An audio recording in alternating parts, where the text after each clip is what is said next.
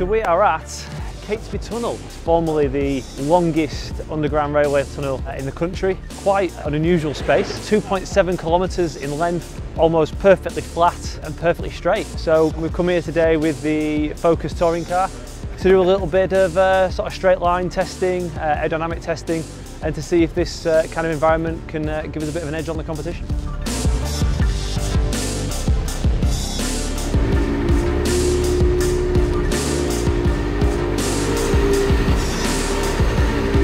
You know, today using Ash's car, it just so happens that Ash's was the one that was set up to have the equipment on. Obviously it's got a big weekend ahead at Silverstone, so I need to take care of it.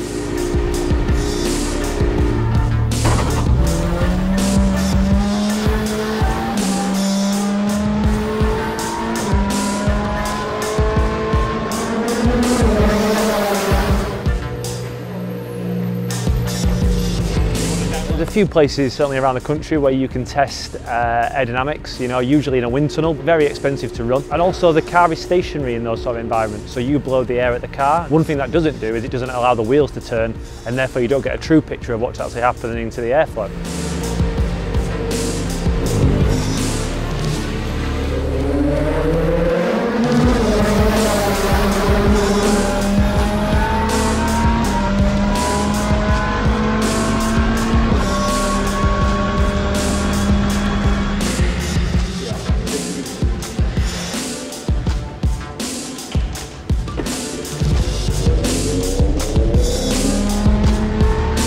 Been pretty cool actually. You know, I wasn't sure what to expect, but it's a really impressive facility. Yeah, it's been a really good day. I think we've learned a lot of correlative data that we wanted to get on the aero side. There's no better place to put that into practice than Silverstone. So fingers crossed we can transfer it over to the track and have a really strong weekend.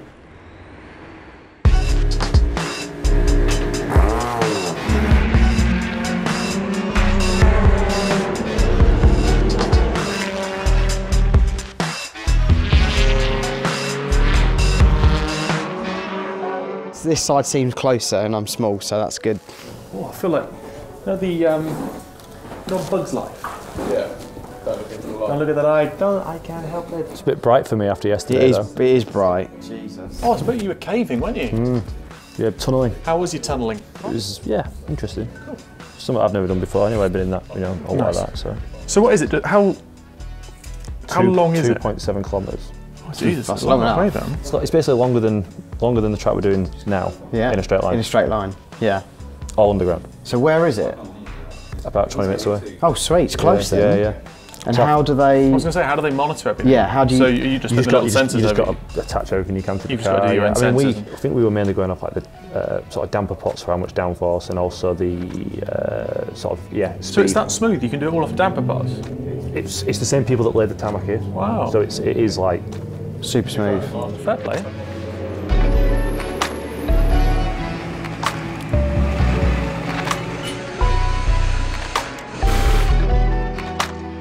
Right, okay, so similar role to Thruxton, we've got championship to look at. So Dan, apologies if you're going to get the call, but you may get a call at some point to discuss the strategy. Try and keep it simple. First lap will pan out, how it pans out, and then if we get an opportunity to switch, like Thruxton, we'll only do it where the gap's big enough so we don't compromise the position for you as well. I'll work out where we're going to do it, please. Yeah, we've had a few little chats, haven't we, about certainly from the towing side that we felt maybe into Brooklands would be the right place, because I can sort of leave the door open. Well, we'll work out a gap that we're comfortable with, and I think the key is for us to communicate on the pit wall. Yeah. With ourselves and with you guys. But that's the plan. Yeah. At the end of the day, you know, Ash has got a real chance now, so I'll play the best role I can.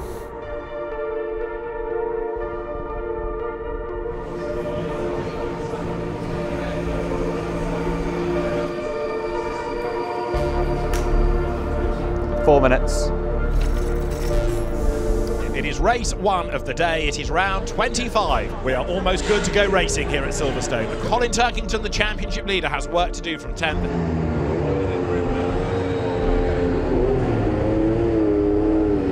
Drivers now look towards the light in gantry, and it's a good start by Butcher, it's a good start by Morgan. Not a great start by Ingram, and Morgan comes up on the outside of Jake Hill. They go side by side into Cop's corner. Jake on the inside squeezes back through. As Ingram's got track position and he's got the job done even before Luffield, right round the outside of the BMW. Fantastic move. Definitely the BMW struggling with cold tyres. That's what's held Hill back. He's had to defend. Tom Ingram knew that those BMWs were struggling, and now he's hunting down Hill. He'll try around the outside again using the tyre advantage. He can't pull it off this time. It's up the inside, a little bit of contact.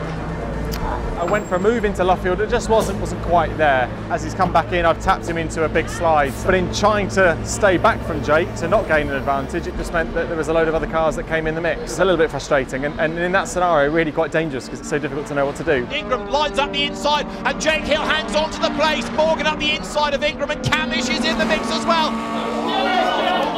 The race leader, Rory Butcher, 2.4 seconds ahead, but this gap is absolutely plummeting. It was over 3 seconds, now it's 1.3. Jake Hill's another half a second gain, so he is reeling in Rory Butcher. Look, Hill closes up under braking, nibbling almost at the back of the Toyota.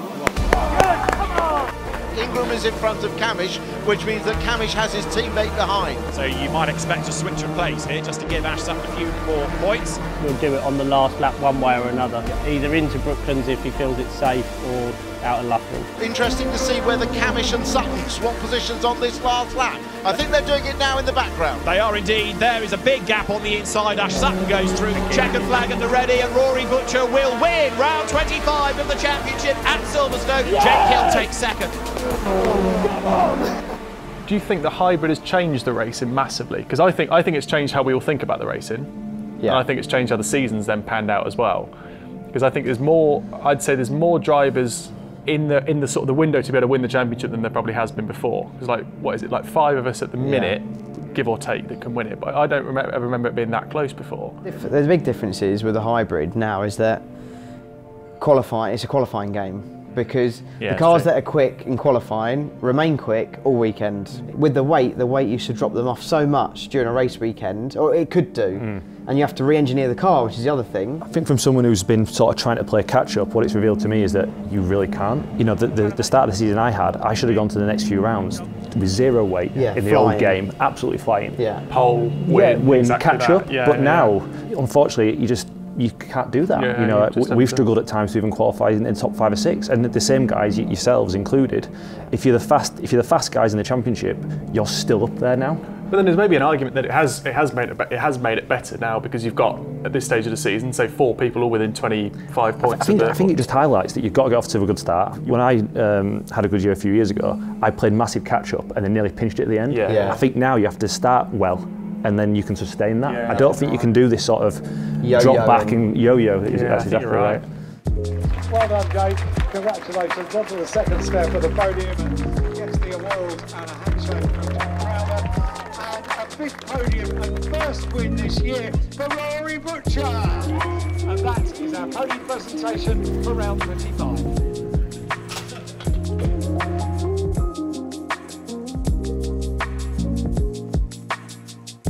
Welcome to my restoration project of a house. What you see is what you get, basically. This is probably the worst room in the house. Hannah, my fiance, is here. She's got her little office set up for now. It's very, very temporary. She said yes in January, which is helpful. So yeah, we are getting married at the moment in 2025, so a little bit away, simply because of dates for British touring cars. So welcome upstairs. This is definitely my boys' den, full of all my Tamiya RC car collection, Ska Electric, which is obviously a very proud sponsor of mine, PS5 and all my podium hats and some of my trophies. So just my little space just to kick back, relax, enjoy, just being a kid basically. You know, it's no secret, I love all my, you know, RC stuff and Ska Electric and everything. So yeah, just having a bit of time to yourself and my little breathing space. Keeps me away from all the stresses and strains from touring cars, that's for sure.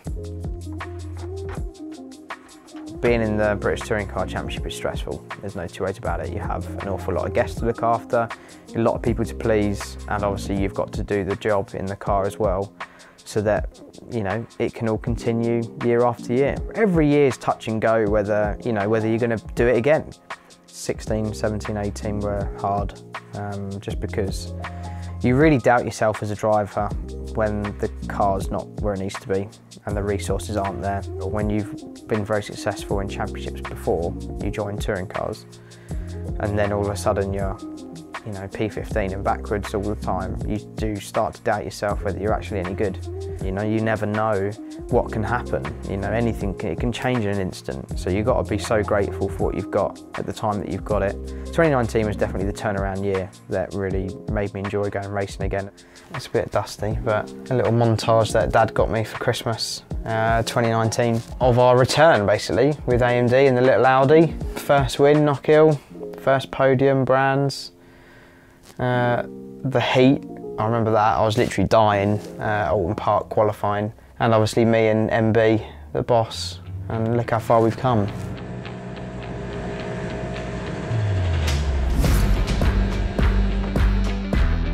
We are set to go. Rory Butcher is on pole position for this second race at Silverstone, with Jake Hill winning at the front of the grid. Lights go out, slow start by Jake Hill, good start by Adam Morgan. Slow start by Ingram, good start by the Napa Racing Fords as well as they swamp him. Jake Hill is on the attack, Adam Morgan tries to defend as they go through maggots for the first time. That's right, come on Jake. Oh! And that was Adam Morgan getting into the back of Ash Sutton. He's done a little bit of damage. Might want to think about that, because it would suit them today. That little bit of hesitation and wheel spin really suffered for Ingram. Both the Napa Racing cars getting through on him. Brad, can you check front end damage on pit wall? Did you hear that? Yeah, Brad's just going to the pit wall to have a look. Again, Ingram up the back of Sutton. Big dive round the outside, Ingram on Morgan. He's going to do it, but he's going to run a little bit wide. They're still together, but Ingram will have the line into Luffield. That car is flying. Great job, mate. Current fastest lap, 57.8. Now, leaders go through. Margin between them is almost irrelevant. You can see how close it is. Hill's gone wide to try and cut back and get a mega exit onto the start of the lap. He cuts underneath. Is this the moment that Hill takes the lead? I think he has. Beautifully done by Hill. He's going to have to brave it out all the way down to Cops. Butcher tries, but Hill's quick enough. Yes! Come on! Well played. Jake Hill absolutely disappearing up the road. He is over a second to the good. That's ridiculous. There's Ingram taking his inside line. Can he get up the inside of Sutton? Just gets his nose back across the front of Ingram. I quite enjoy that focused attention that starts to come into the final. That little bit of a, right, starting to put a bit of a plan together. Where can we get even more? Where can we do that? How does that feel? That's why we do it, isn't it? Yeah. It's that the competition and being the best on the day or the best of the year is what we all strive to be. Yeah. Checkered flag at the ready. Jake Hill wins at Silverstone. Yes! Come on! First win, eh?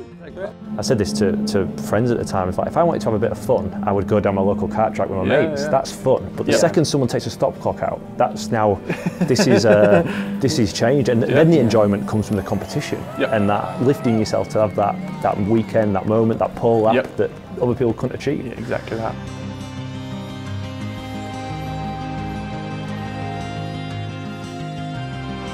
You can just imagine Craig, can't you? Sat in the hospital, laptop open, screaming. Craig wasn't at Silverstone because he got ill, and basically he's having to be looked after and kept under surveillance, I guess. Yeah, having some blood tests. Yeah, blood tests, you know, almost every day at the moment. He was definitely still working as hard as ever though.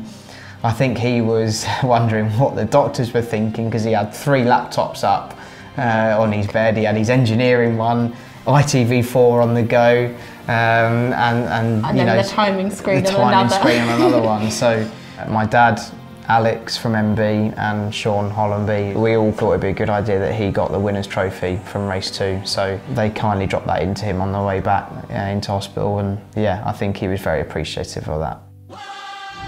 Right, we're looking forward then to another lively race 3, and Jake Hill, as the race 1 winner, starts 8th on the reverse route draw.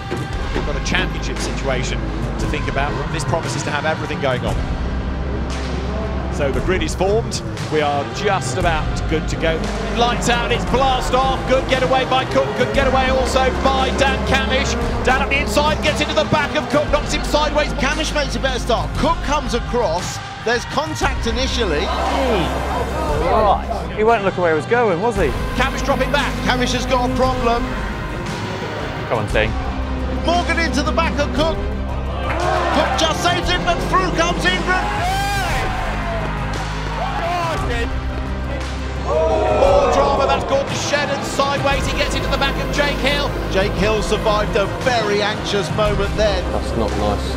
Don't like that. Ingram leads the way. He said pre-race he wanted big points. When he's in the lead, it's going the right way for him. And Ollie Jackson getting his elbows out. He's side by side with Hill. Up towards Beckett's now. Cammish up the curve. Cook breaks late. He's got the inside line. The road comes back to him. But Cammish stands his ground on the outside line. He's not giving up. Cammish is on the inside into Brooklands. So Cammish goes through and Cook can't stay alongside to retaliate. Look at this, side by side. Jake Hill on the attack, gets on the inside of Ollie Jackson. Gordon Shedden right there behind.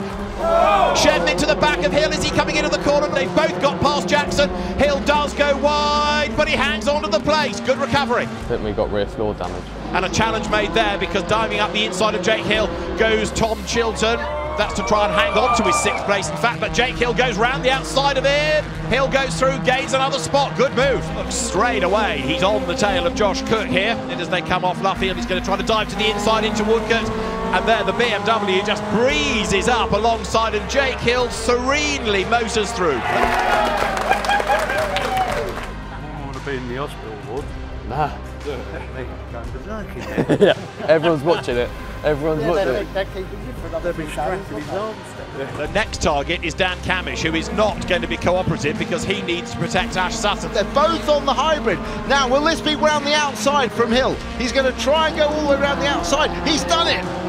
Jake Hill's driven fantastically this weekend, hasn't he? A 2nd and a 1st, and he's on for a 4th now. 4th place will be a good haul of points, and it will be a hugely vital game toward the Brands Hatch in 2 weeks' time. Tom Ingram makes his way up towards the timing line for a career 23rd win, wins race 3 at Silverstone. Tom Ingram wins, Ash Sutton 2nd, Rory Butcher 3rd, Jake Hill 4th, Dan Cammish 5th.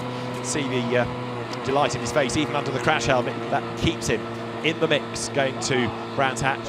Yeah, good. Very, very good. Brilliant weekend. Shame we couldn't get a podium for the last race, but we'll take 4th. That's, yeah, mega. 5 points into Brands. We were 23 coming in, 5 points now, so yeah, mega. So this is my 1992 R32 GTR. Ta-da! It's my baby.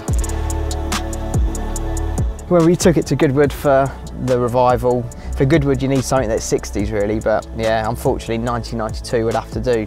It doesn't serve a purpose, it's not a daily driver, it's my pride and joy, you know, it's simple as that.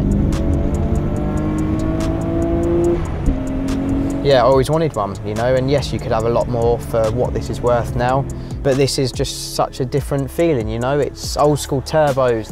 It's the 90s, man, it's what it was, you know, it's cool. It's literally what a PlayStation game was back then. You know, at the start of the year, media day comes around, it's an exciting time. It was an exciting time for me, starting with a new team, with a team that I dreamt of driving for, you know, for a very long time, to drive for BMW and West Surrey Racing. So I think this year with WSR and with MB, like MB we've worked with for a number of years, and like they've kind of always felt like family. And I think this last year with WSR, the kind of racing family has extended. You never know how well you're going to integrate into a new team and into a new car. So the challenges of that have been challenging, and the first half of the year was a bit messy from my side, but the second half of the year has been fantastic, and I feel like I really, you know, got my head around it. So yeah, I hoped I would be near the front and obviously challenging for wins and challenging for the title, and yeah, I'm very thankful that those sort of dreams have come true. I think it's everything that I've ever wanted for Jake. I've seen it, his dream, what he's worked for so long, for so many years. I kind of can't believe we're at this point now where he's within a chance, a really good chance of winning, and to win it would mean even more because it's kind of like that final piece of the puzzle that kind of then fits into place. I've never won a championship ever in anything. I've come close quite a few times, but it would just be a lifetime goal achieved. It would be awesome for me or Tom because it would be our first championship. If Tom won it, I'd still be pleased for him because I know how hard he's worked, and I'm sure it would be vice versa. No, not really. But, you know, yeah, it's true. Obviously, it's the chance you've got as well because next year it's mine anyway. So.